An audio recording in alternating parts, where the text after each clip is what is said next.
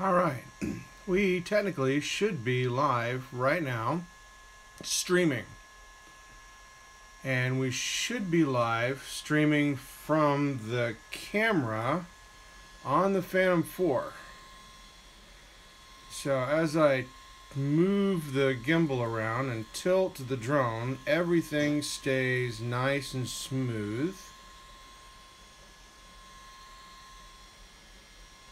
And we have officially completed all of the technical work necessary for this drone to function as an honest-to-God Phantom 4 Pro. The camera is working. I still need to get the rear cover on the yaw arm put on, and I still need that cable guard on the top of the yaw arm. I've got a company here in Houston that I'm reaching out to that fixes drones. I'm going to see if they have the parts I need. But yeah, that's the camera.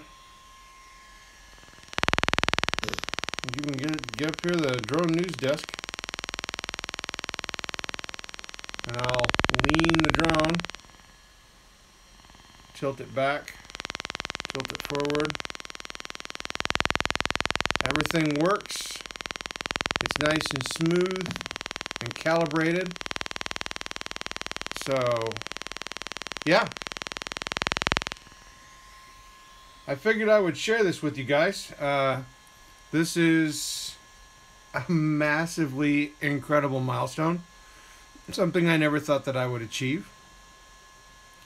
And I don't know what to say. I thank you everybody from the community that helped contribute to this.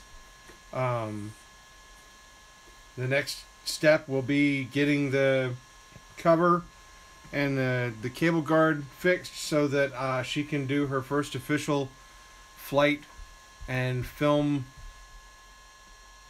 And I'll shoot another video from the air.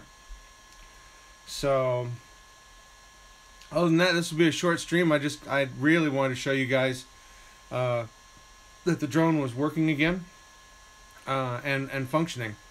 So thank you very much for checking in. And yeah, I really wasn't sure I'd be able to accomplish this, but I did. And I'm very impressed. So thank you again.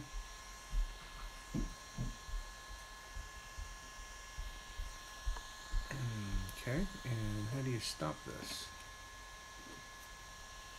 Great.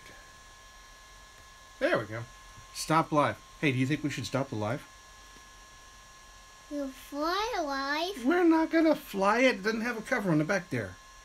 It's not safe. We can't fly it. All right, you wanna stop the live? Here, hit stop.